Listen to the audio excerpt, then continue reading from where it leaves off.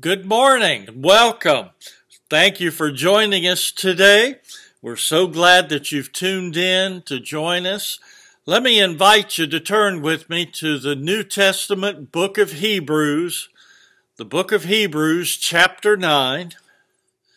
Book of Hebrews, chapter 9. That's where we're going to find our main text this morning, Hebrews, chapter 9. I believe that every word of the Bible is true. There was a businesswoman on a crowded airplane flight. After the plane took off, she pulled out her Bible and she began to read. And the man sitting next to her saw the Bible and he said, "You really don't believe the Bible, do you?" And she said, "As a matter of fact, I do. I believe every word. But it's just a bunch of fairy tales, like that guy got swallowed by a whale. What's his name?" And she said, "Well, his name was Jonah, and I believe he was swallowed by a whale, and he survived to tell about it." "Well, can you tell me how a man can be swallowed by a whale and live to tell about it?" She said, "I don't know how, but I suppose that when I get to heaven, I'll just ask him." And the fellow said, "But what if Jonah's not in heaven?" And without missing a beat, she said, "Well, then you can ask him." In this section of Hebrews, the writer is pointing out that the old covenant is now obsolete because Jesus came to deliver the new covenant. How many of you remember the first VCRs that came out? They launched a video revolution because instead of having to watch a television program live, you could record it and watch it later. Well, you could do that if you had a pocket full of cash. The first VCRs were huge boxes that cost over $1,000 each. And you pretty much had to have a degree from MIT to figure out how to even program the things. At one time, there were millions of VCRs in America flashing 12 o'clock. But the prices and the size eventually shrank. And most Americans compiled a huge stack of bulky video cassettes with stuff on it that you thought was worth preserving at the moment. And how many hours did you spend at the movie rental trying to pick out tapes with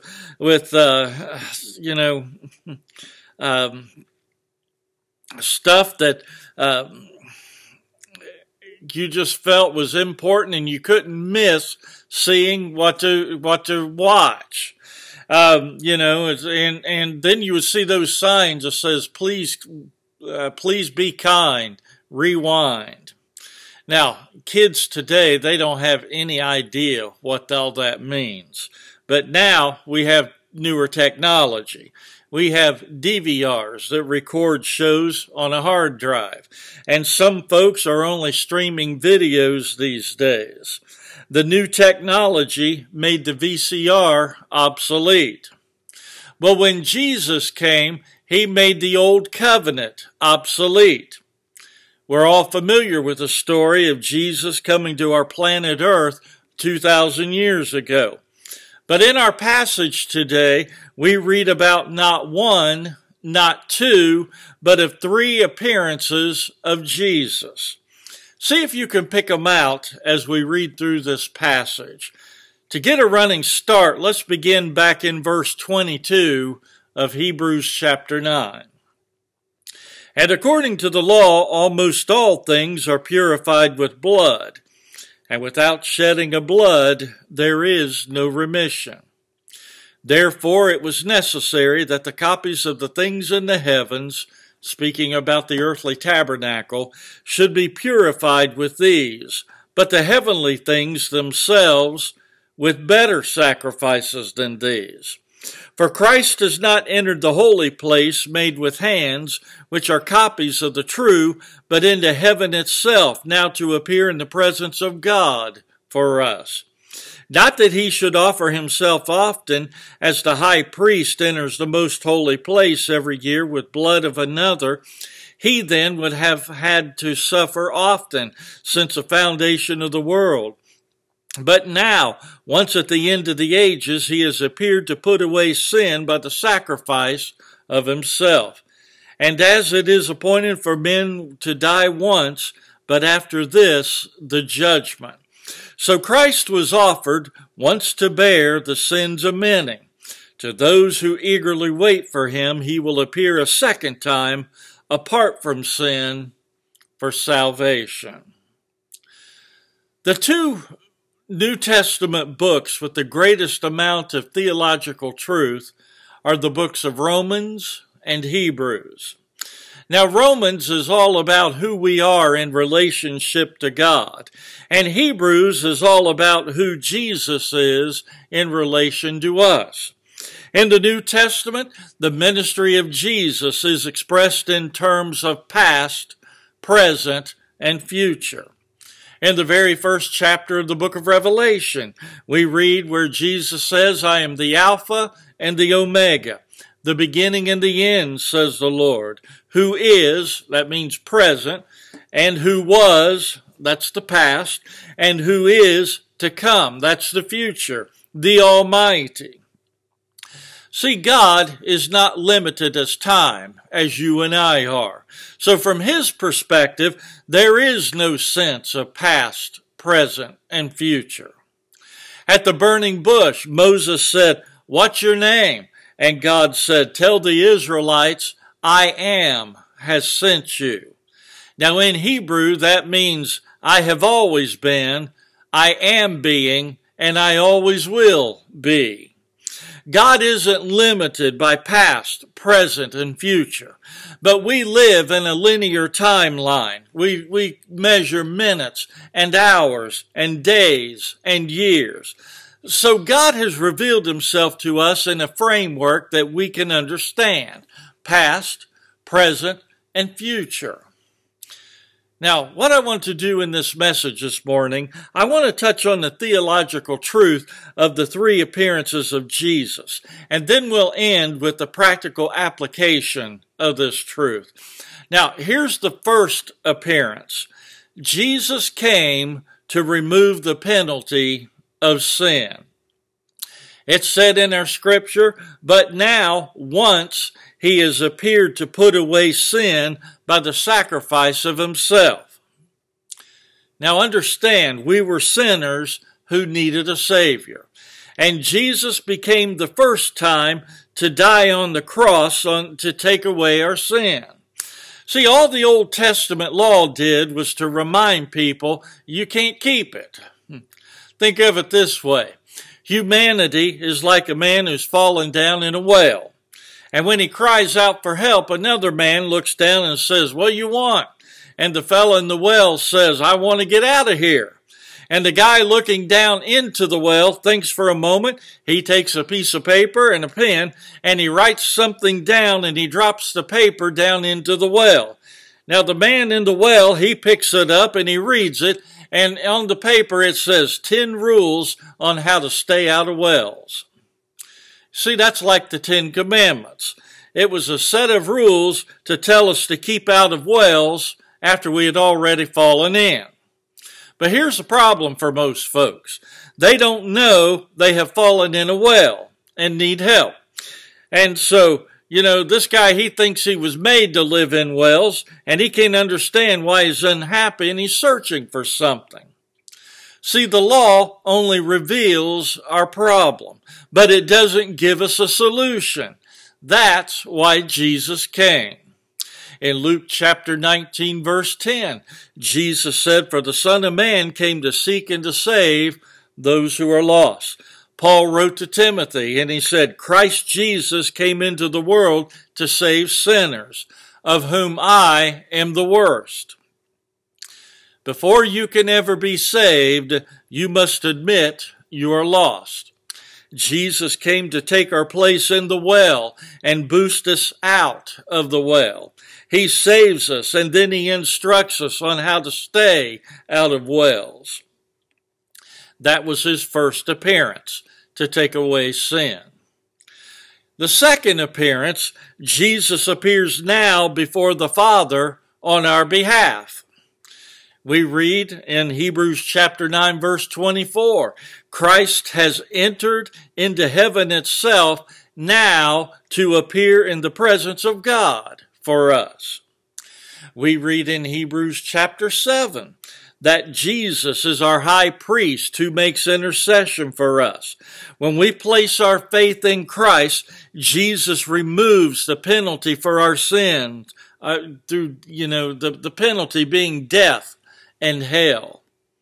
But we still have a problem with those occasional things that we stumble into. When we become Christians, we don't suddenly, become perfect and sinless just like Jesus. But we do have a new desire to end sin in our lives and to become like Jesus. According to the first chapter of Job, we have an adversary who is also an accuser. In Job chapter 1 verse 11, the devil accuses Job of being a good guy simply because God has blessed him. Satan said, you bribed Job, but if you bring pain into his life, surely he's going to curse you to your face. Of course, Satan was wrong. It's his nature to accuse, though. In Revelation chapter 12, the Bible describes Satan as the accuser of the brothers and the sisters who accuses them before God day and night. But thankfully, for all the brothers and sisters, we have someone up there who speaks up for us on our behalf. Satan accuses us before God day and night, but Jesus continually makes intercession for us. Hebrews chapter 7 verse 25 says, Therefore he, speaking of Jesus our high priest, therefore he is also able to save to the uttermost those who come to God through him, since he always lives to make intercession for them. 1 John chapter 2 verse 1 says, My little children, these things I write to you, so that you may not sin. And if anyone sins, we have an advocate with the Father, Jesus Christ the righteous. Now here's why we need an advocate before the Father. I was saved when I was 11 years old, Easter Sunday night, 1973. At the moment I placed my faith in Jesus Christ, every sin that I ever committed was forgiven by the blood of Jesus. And I wish I could report to you that I've been a perfect little saint since then, but I'd be lying if I said that. I've had my moments of anger, bad attitudes, arguing with the Lord because I didn't like what he told me to do. There have been times that my mouth has engaged before my brain has kicked into gear. I've wrestled with pride, and I've hurt others, and I've had to go back and ask forgiveness from them. In fact, I'm sure the devil has said, God, do you see that Tracy Stevens, he can't be one of yours. Look at him. He's committed all these sins. And that's when the Lord Jesus appears for me and says, Father, he's one of ours. He gave his life to me when he was a boy. He confessed me before others, and I confess that he is saved and cleansed by the blood. And the devil's going to accuse you as well. When you stumble and you fail, he's going to sidle up to you and he's going to whisper, you're no good, you're no good, you're no good, baby, you're no good. And you should say, you're right, I'm no good, but I have been forgiven by the blood of the Lamb. And I have an advocate at the Father's throne, Jesus Christ, the righteous one. He gives me assurance that I am his. Now there's a third appearance that we see of Jesus. Jesus will return as the conquering king. The Bible says to those who eagerly wait for him, he will appear a second time apart from sin for salvation. Now, this third appearance is actually what we call the second coming. Jesus is here and now in the person of his Holy Spirit. He dwells in us. He inhabits his body, the church. But one day he's going to return for his bride. In Acts chapter 1, we're told that Jesus remained with the disciples for 40 days after the resurrection. Then he took them to the top of the Mount of Olives and he ascended back into heaven. And as he slowly disappeared from their sight, there were two angels that were standing there. They said, "Men of Galilee, why do you stand here looking up into the sky? This same Jesus who has been taken from you into heaven will come back in the same way you have seen him go into heaven." Jesus came the first time to bear our sin, and he did that when he died on the cross. 1 Peter chapter 2 verse 24 says, "He himself bore our sins in his body on the tree." And when he comes the second time, he won't be coming as the gentle Jesus, meek and mild. He's going to return as the King of Kings and Lord of Lords. He came the first time as the Lamb of God to take away the sin of the world. He'll return the second time as the Lion of the tribe of Judah. When he came the first time, he was judged, tortured, and killed by evil men. But when he comes the next time, he will come as the judge. When Jesus came the first time, he tasted death. When he comes the second time, he will have the keys to death and to hell. Are you ready for the return of Jesus? Now, I don't know when it's going to happen. Nobody knows. And as I've said before, I'm not on the scheduling committee. I'm on the welcoming committee. The apostles all believed Jesus would return during their lifetime. And if his coming was thought to be near back then, how much closer must it be today? John wrote to the believers in 1 John chapter 2, verse 28, "And now, little children, abide in him, that when he appears, we may have confidence and not be ashamed before him at his coming." If Jesus returned today, would you face him with confidence or shame? The last recorded words of Jesus out of Revelation chapter 22 are, "Yes, I am coming soon." And the very last prayer of the Bible is where John exclaims, "Amen, even so, come, Lord Jesus." If you're a follower of Jesus, you're going to meet the Lord in one of two ways. First, if you die before the return of the Lord, you're going to meet him in heaven a fraction of a nanosecond after you die. The Bible says that death is to be absent from the body and at home with the Lord. Second, if you are a part of the generation of believers who are alive when Jesus returns, Scripture says that we will be caught up to meet him in the air in the fraction of a nanosecond. So there, you have the correct theology of the three appearances of Jesus. He appeared first to take away sin. He appears now in heaven as our advocate before the Father, and he will appear in the future when he returns as the conquering king. Now that's the theology, but what about us? What about the you-ology and the me-ology? What does it mean for all of us? Well, that leads to a personal question. Am I prepared for my final appointment? You know, the passage tells us, "And as it is appointed for men to die once, but after this, the judgment." When the Bible says it is appointed for men to die once, it is speaking of the absolute certainty of death. You know, we live in a day of uncertainties. Someone said that the only two certain things are death and taxes. But there are a lot of folks who have figured out how to avoid paying taxes. But nobody except Jesus figured out how to cheat death. It's the only true certainty. And none of us knows when we're going to die. People are living longer and longer these days, but when you consider 90 years in the span of eternity, that's just a blink of the eye.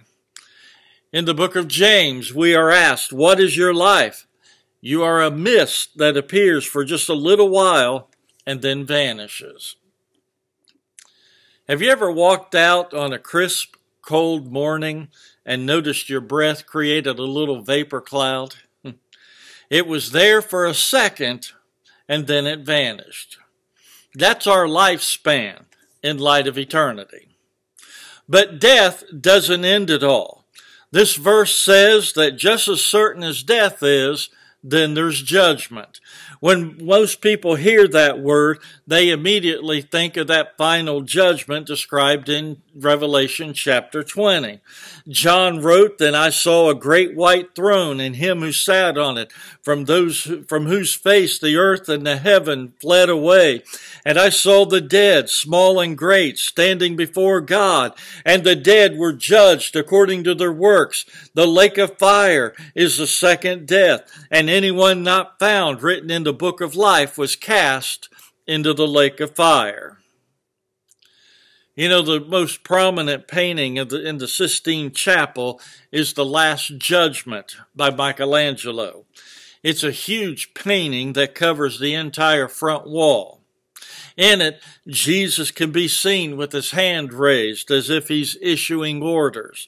In the bottom of the picture, he painted people who were crying out in anguish from being sentenced to eternity, separated from God.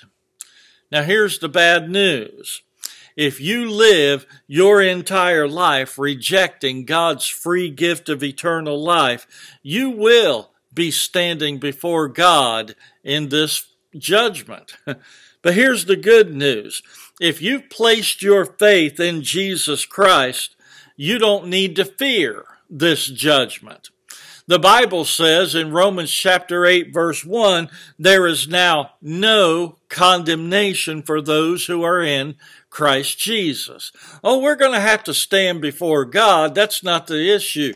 But when we stand before Him as believers, we can be confident, knowing that our sins have been forgiven. See, we face a different kind of judgment.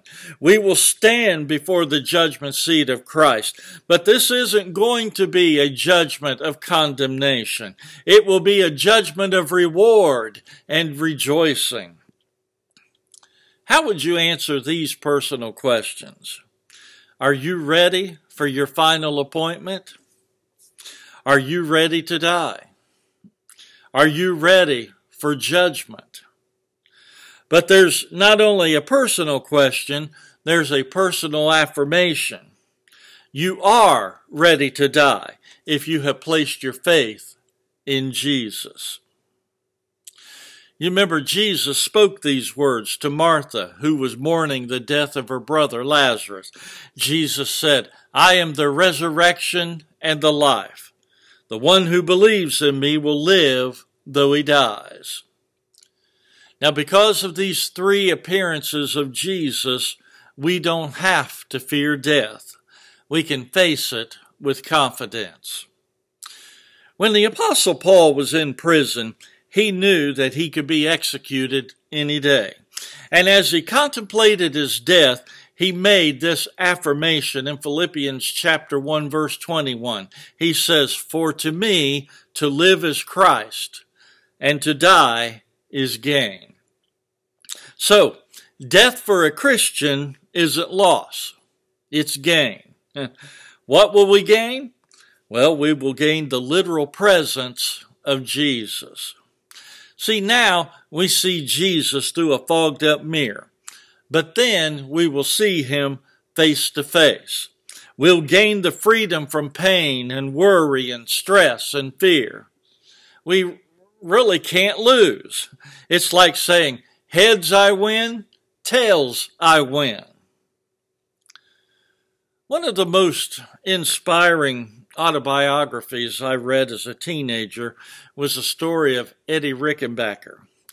Rickenbacker first became famous as a race car driver and set the world speed record of 134 miles an hour way back in 1910. When World War I broke out, he became a fighter pilot. He was called the Ace of Aces for shooting down 24 German planes, and he received the Medal of Honor. Later, he became president of Eastern Airlines. In 1941, he was a passenger on the Eastern Airlines DC-3 when it crashed outside Atlanta, Georgia. Most of the passengers were killed, and he was terribly injured. He was pinned under the wreckage all through the night. And as rescuers arrived, he directed them to others before he allowed them to remove him. He had serious wounds, including a crushed hip, a dented skull, a crushed elbow, and a broken knee. He had many internal injuries. While in the hospital, he suffered a massive hemorrhage and almost died. In fact, some newspapers reported his death with front-page headlines. But he didn't die. He was a committed believer with a strong faith. And as he lingered between life and death, he had an experience that changed his life and it deepened his faith. In his autobiography, he described the sensation of being near death. He wrote, "I began to die. I felt the presence of death, and I knew that I was going." You may have heard that dying is unpleasant, but don't you believe it? Dying is the sweetest, tenderest, most wonderful sensation I have ever had.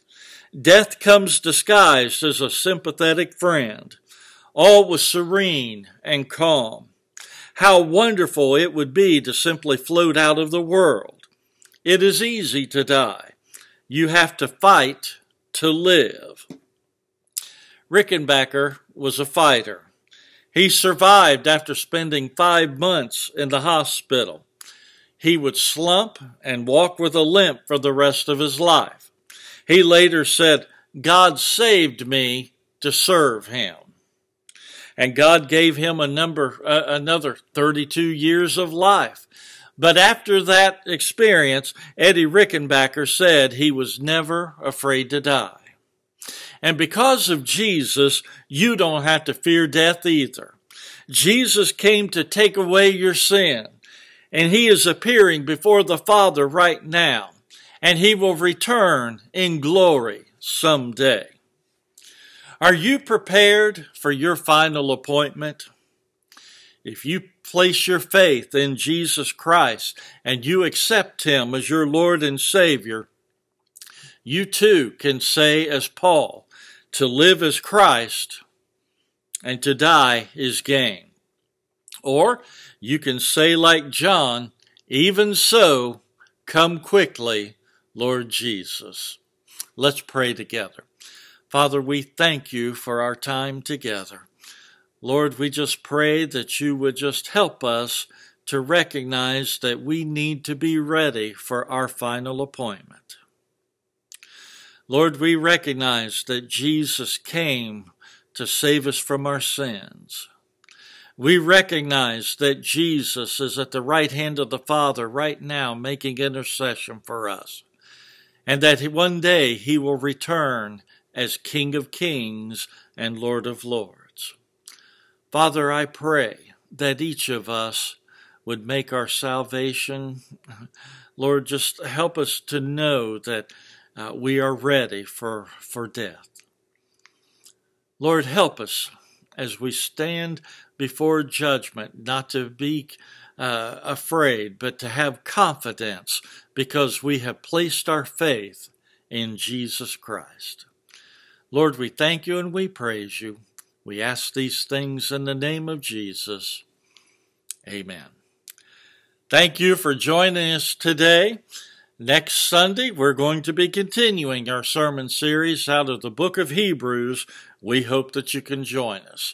This coming Wednesday, we'll continue our live online Bible study out of 1 Corinthians. That's Wednesday mornings at 10:30 a.m. Eastern Time. Thanks again for joining today. May God bless you as you seek first the kingdom of God and His righteousness. You are loved. We'll see you next time.